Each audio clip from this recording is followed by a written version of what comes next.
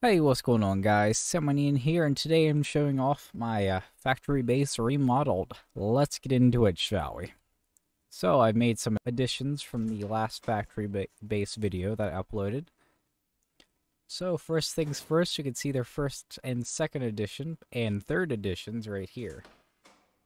So, the first thing we have is our player decontaminator. Next thing we have is our steel crate for storage of any of your irradiated items that you might bring in from the radioactive wasteland that will be out there. We have two of those. Next we have our big fire door. This is pretty much our airlock right here. And of course we have our missile over here with a specifically designed room for it.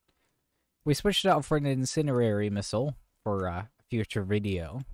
But that's that. Look how nice that is. Straight to the sky. Alright, there's that. Close that back up. Over here we have our nuclear furnace and our nuclear blast furnace. With some storage for that as well, so you can store your radioactive elements there. Over here we have electric furnaces. Two of those with the hot burning into one big chest. Or small chest, really. Alright, so we have that. We have elite irradiation absorbers scattered throughout here to make sure you don't get radiation from any explosion that might happen. Over here we have 3 spark energy storage blocks, which is absolutely absurd. This is more power than you would possibly ever need. These are for a backup, so like if your generators break, or your off-site energy provider, if that ever goes down, you still have power. Next we have our little like hub area right here. You can pretty much do anything with this area.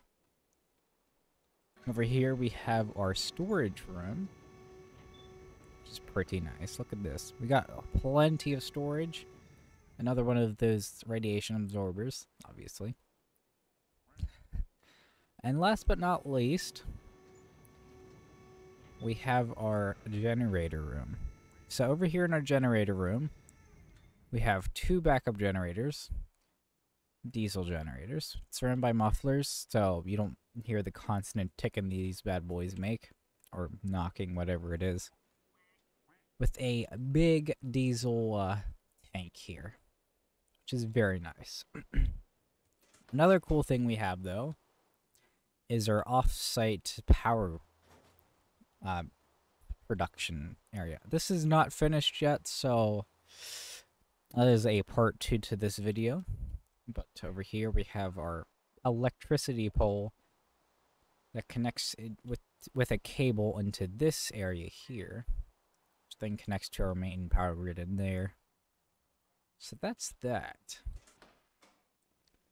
Alright, so let's say there's a fire going on in the generator room. Alright, so, oh no, there's a fire. Whatever do we do? So this little remote here actually closes every door in the facility with 1 click. So that is great. So like, if there was like an intruder, like somebody trying to break in or something, you just also could do that. Or if you just come in from the outside world and you want to not have to open up the fire doors every 5 seconds, this little remote is your friend. Anyway, I hope you guys enjoyed this video. Please like, comment, and subscribe for more videos, and I'll see you guys next time. Goodbye.